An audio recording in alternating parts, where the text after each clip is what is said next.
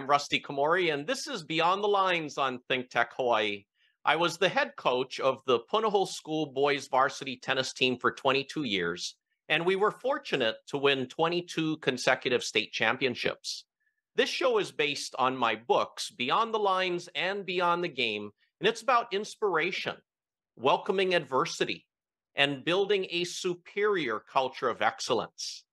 My special guest today is the host of the very popular Where Hawaii Eats TV show. She is Mon Lee, and today we are going beyond restaurants.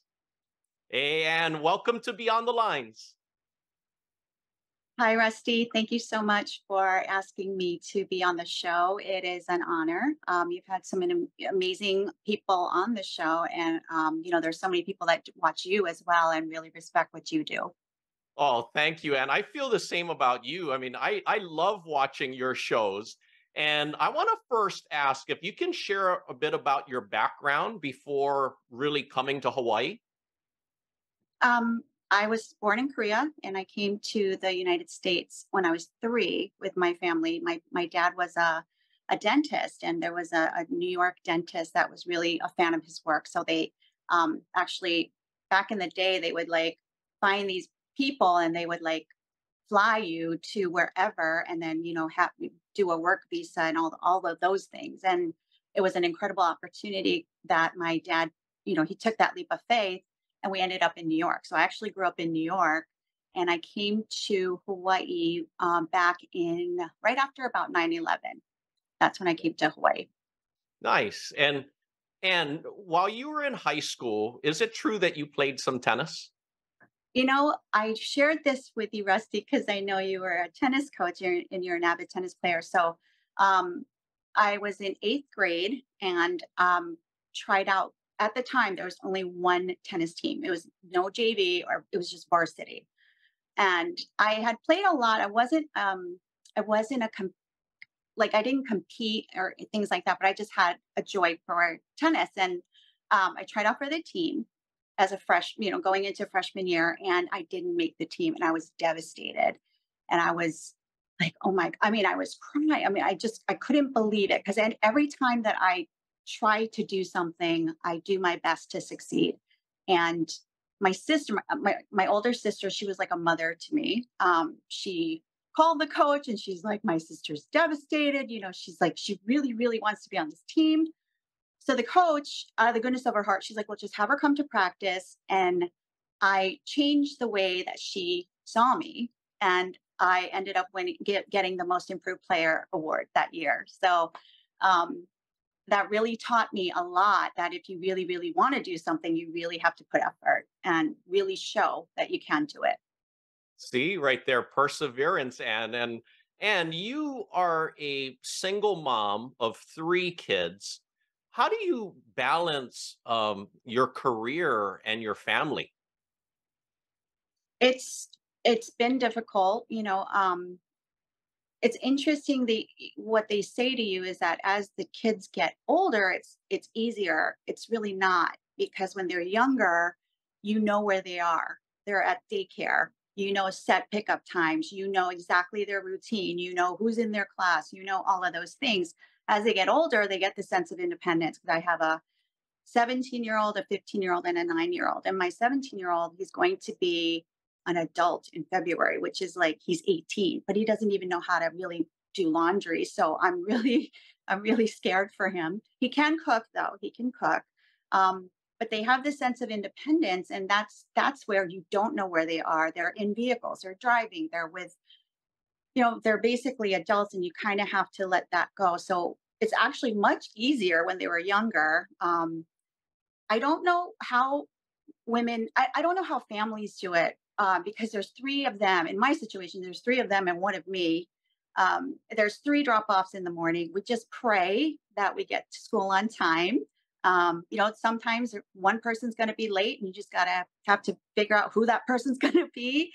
I have a lot of close friends that are moms of 3, which is crazy. But it takes a village, and I think that having good friends, I think through the years you develop really good friendships of people that you know and work with, and grow to love, and become your own little family in some way. And so yeah, there's times that I have to rely on some help, but I think you just don't think about it, you just do it. That's just the way it is. And that's funny right there about, thinking who's going to be late, which one of the three will be late today. You, you just No, and I mean, there's a lot of single moms out there, and that's why I wanted to really. I mean, I'm impressed with you being having a successful career, being a single mom. I mean, there's so many moms out there that's in your situation. That's why I really wanted you to share some of those insights. Now, I know, well, I don't know, but I assume being a single mom is very difficult. Is there best parts of being a single mom? There are a lot of good parts about being a single mom. You get to have their undivided attention. You are the one person that they are counting on, at that moment. And then when they're not with me, gives you have a little break too. And it wasn't that easy in the beginning. You just wanted to be with them 24/7. But being joint custody, it just gives you some time to be able to kind of do things that you want to do. In that you don't have to be chasing after, what time do I have to pick up this person, and we have to wear yellow shirts today. You tell me the morning of, like those types of things you don't have to deal with. So it's actually, you get your a little bit of your sanity back. But there are some great times that you can have, like, just shop. Like, I just want to go shopping, without having someone ask me, can I buy this? Can I have this? So there are some joys to being by yourself without the kid. I'm not going to lie. No, you're so right. I mean, you do need some time to do the things that you need to do. I can see that, and you are a resident foodie. We all know about your TV shows, like I said, about all the restaurants. Now, do you like to cook? you know, Believe it or not, I don't have this role because I like to cook. I hate cooking. I cook because I have to feed kids. It's a necessity. To be honest, I don't enjoy buying the groceries, prepping it, cooking it, then cleaning it up. It's to me, it's so much easier time wise to go to a restaurant. That's why the restaurants, without restaurants, I would starve. They're my friends. I really do look to and support them as well. Because when you think about it, you break it down. There's so many hours in a day, and you want to spend time with kids. You want to find out what they did that day. And have that time. And sometimes when I feel like when you're stressed out about cooking, and then we have homework, and then we got to do this, and this, it's just very stressful. So I do not cook. I mean, I can cook, but I choose not to. What if your kids' survival depended on it? Well, yes. I mean, during the pandemic, they ate constantly. I'm like, you just ate. I just cooked. You just ate. And they weren't going away. They were always there, constantly eating. And so yeah, yeah, I had to cook. I had to cook at that time. And Well, they see, survived. yeah, the pandemic forced your hand to have to cook, and I Yes. want to know more about your Hawaii Eats TV show now. How did it start? And tell me about your first episode. The first episode, how it started was actually because of the pandemic, and we wanted to figure out a way to really help the restaurants because they had suffered so much. And a lot of our sponsors were really like, yes, let's help them. And that's really how it started. And speaking with the restaurant community was more like, and people were staying home more. They weren't going out. So they were glued to their televisions, reading the paper. I mean, listening to podcasts.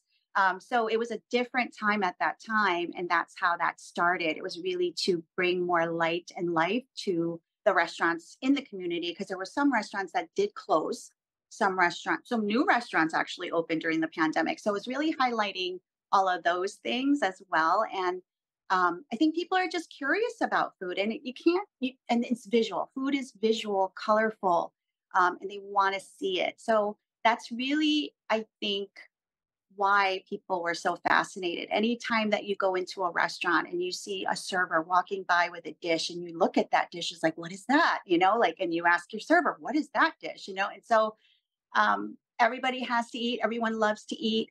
And we just wanted to make sure we did an incredible job on communicating that. I love how it all started.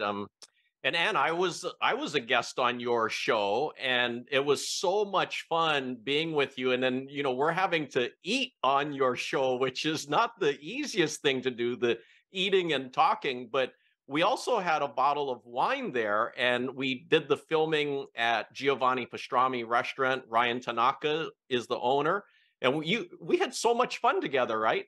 Yeah, I think we were also telling Ryan that he had to up his wine list a little bit. No, just teasing.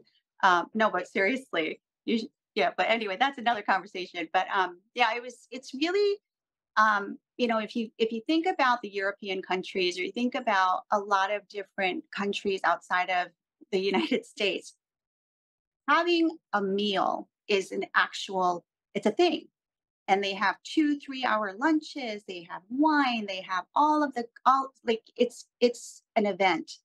And sometimes, and I feel like sometimes we forget that having a meal together it's a celebration. It's actually sharing time with that person, and and really enjoying what it is that you're eating and drinking. And really, I think that people lose sight of that. And I just definitely think that it's an experience, so you want to be able to experience all the things that a restaurant has to offer.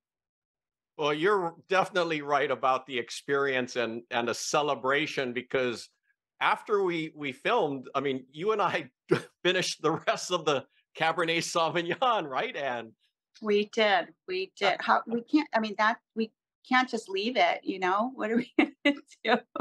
No, but it was a really good time, that actual experience, because I learned a lot about what Ryan was doing, and brother Ryan and brother Rusty, with the Brotherhood Grinds. That's such a great thing you guys are doing to give back to UH athletics. And you shared a lot with me then, and and then I'm actually able to share that information with the restaurants as well. So hopefully we can get more segue with this. well, Sister Ann, yeah, you also had one of my friends, Super Bowl champion Michael Bennett, on your show. Where did you guys go, and how was that experience? That was actually an amazing experience. I had met Michael at a fundraiser for Hugs when I was incoming president for Hugs, and I believe we had honored June Jones that year, and he was one of our guests. He's super, super tall, like really tall, and just incredibly humble and nice. He chose mud hen water, and I was surprised by that. And I say that on the show because here I'm thinking this Super Bowl star, he's a football player. He wants to probably eat some steak or something hearty. But he had chose mud hen water because of the different types of things that they have. Like there's this banana bread that whole family loves, and they come, a couple, they do go there quite often, and they do a lot of catering with them. So there's a relationship there. And I did say to Michael, I'm like, okay, you got to pick the menu items, because I don't want to pick something that you're not going to want to eat. So we deferred to the chef, and the chef had actually selected some items that he knew that Michael would like. We also had his wife Pele on the second portion, and her mom, it's her grandmother, her mom or grandmother was originally from Oahu, so she does have Oahu ties. And what brought them to Oahu to live here was that they would come to have vacation here often, like sometimes once or twice a year. And we talked, and I asked Michael, because he is still so young, why he retired. Because he's still, I mean, think about Tom Brady was 40 and he did retire, then he didn't retire, and then I don't know, is he playing? I don't know if he's He playing, but retired now. he did retire. Okay, so he's fully retired now. And I did ask him that, and he said one of the most honest things, and he said he wanted to be around for his family. He didn't want to do that to his body anymore. And when you think about it, they do get thrown around. I mean, my goodness, it's like getting tackled like every day.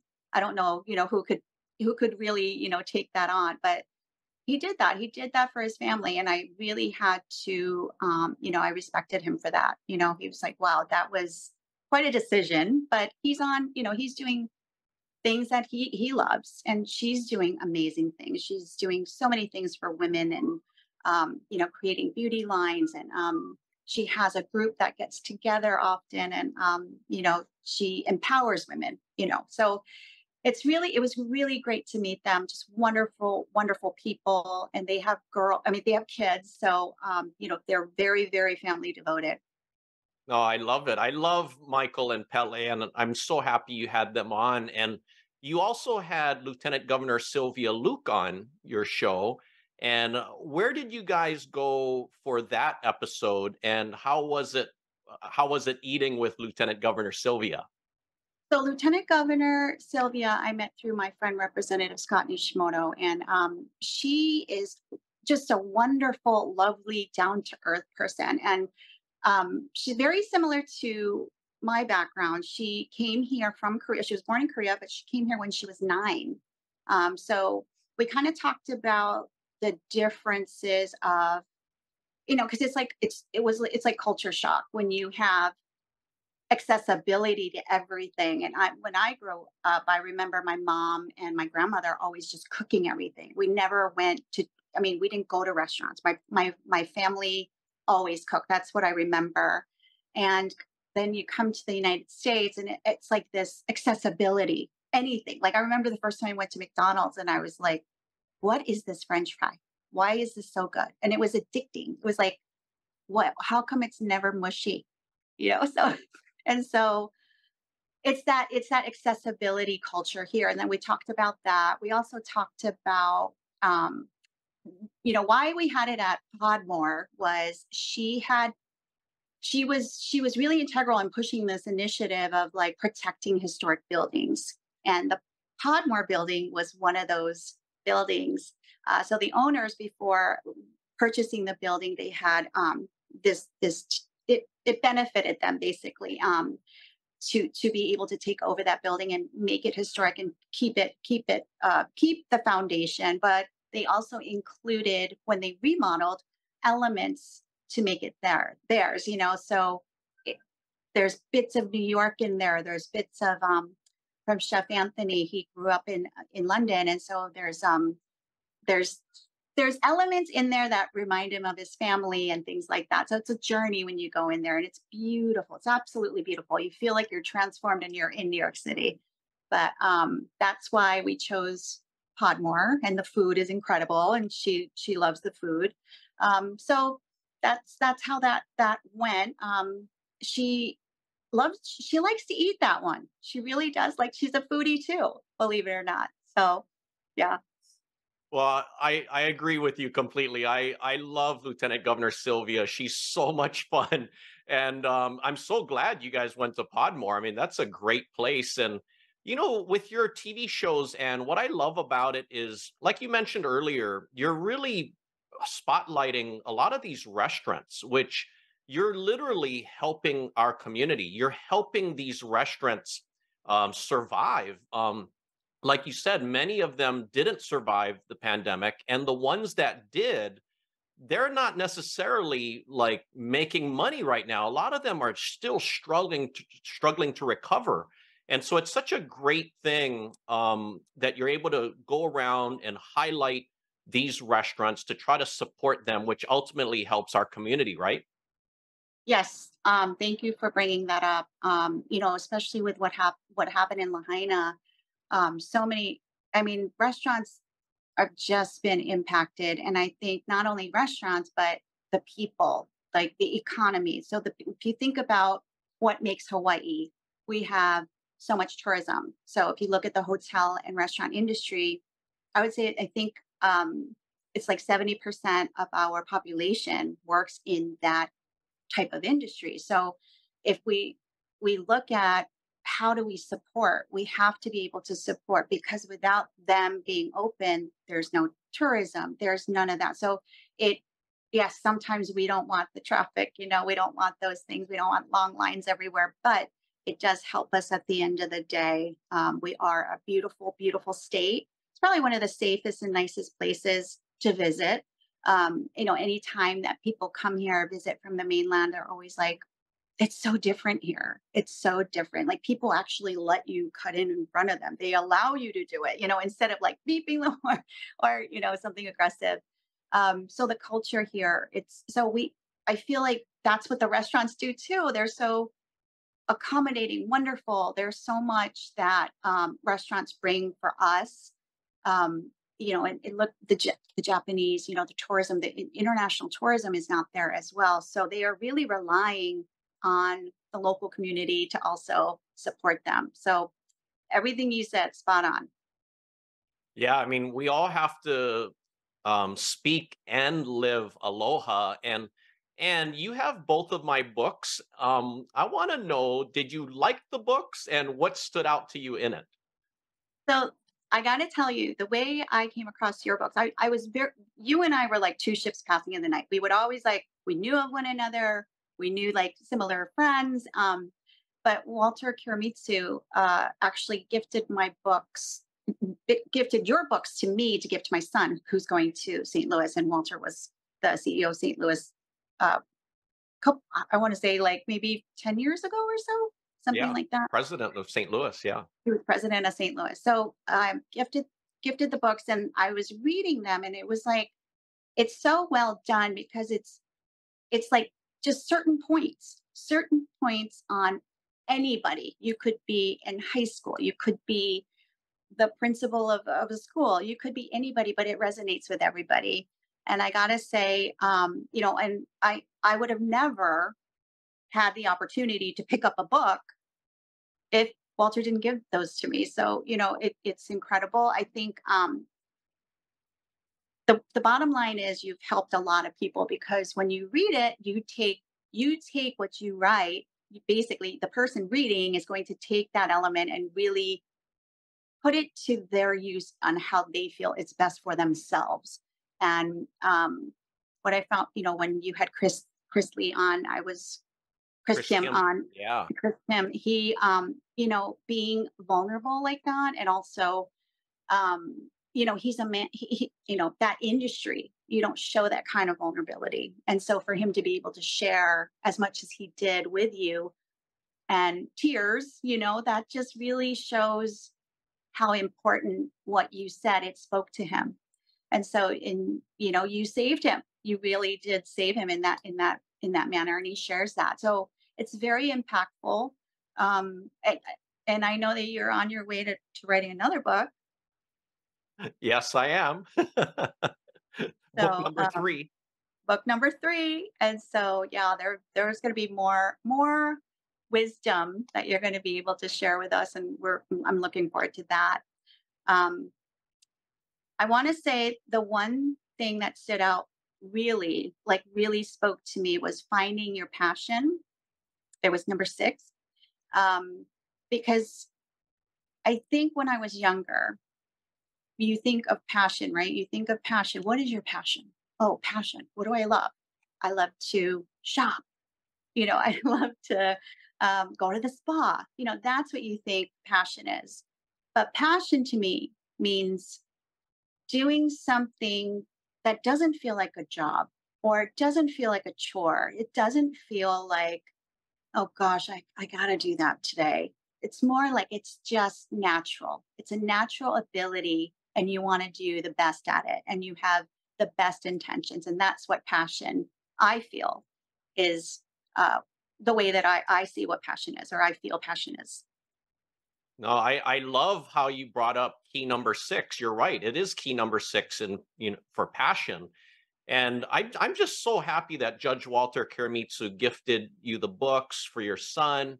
And then, I mean, then you're able to watch the Sergeant Chris Kim episode. I mean, I had no idea that my books would have the effect to the where it has, where it's helping people with their mental fitness, of even saving people from depression and suicide. And I want to know, reflecting back on your life so far, what's a big valuable lesson that you've learned?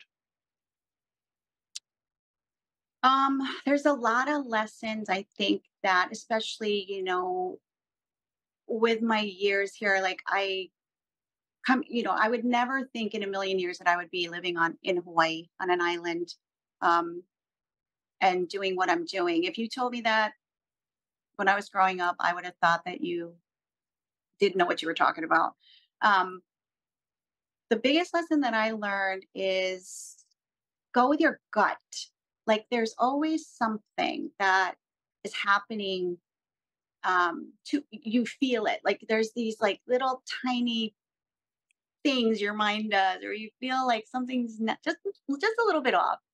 And 9 times out of 10, it is true. It is true. So, um, I've had the biggest lesson, I guess, was being able to forgive, um, you know, things that have happened, like, separating from my children's father, or leaving a job, or things like that. So I know it doesn't sound as um, detrimental, I guess, but it's like those things, because again, it's passion, right? It goes back to passion. I'm very passionate about what I do. I'm very passionate about doing the right thing. And sometimes when things are not done the right way, you just make that decision for yourself. So it's really going with your gut, really going with your gut. I love hearing that insight from you, Anne, because you're right. Trusting your instincts is very key, and forgiveness is very key. And I just have to say, it was such a joy to have you on the show today, to hear insights from you having a successful business career, but also being a very successful single mom, and for you just to really be sharing these insights. And I want to thank you for taking time to be on the show today. Thank you, Rusty. This was again an honor for you to ask me to be on the show. It's interesting because I'm usually on the other side asking the questions, so it was kind of different for me to sit here and be like, oh God, okay, I gotta now I have to do the answering. So I hope I wasn't babbling. I don't want to be babbling. No, you were terrific, and thank you. Thank you so much, Rusty. And thank you for watching Beyond the Lines on ThinkTech Hawaii.